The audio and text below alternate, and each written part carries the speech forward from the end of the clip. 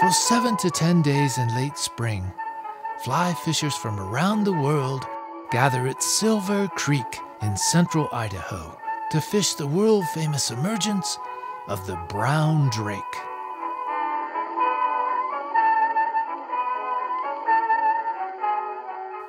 Visitors and locals alike flock to the creek in hopes of being in the right place at the right time as the hatch works its way upstream.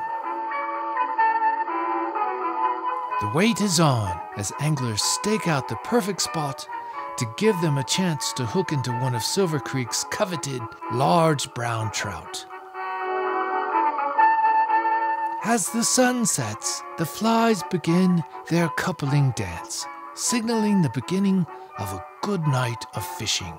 Spinners dance and fall as new flies emerge, creating clouds of drakes so thick it is hard to breathe and difficult to see your fly on the water amidst the abundance of spent spinners and shucks.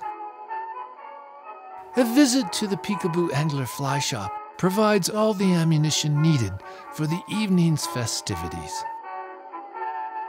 This angler's expert cast perfectly positioned his fly near a rising trout. Fighting the heavy brown is electrifying, and the angler appears as exhausted as the fish.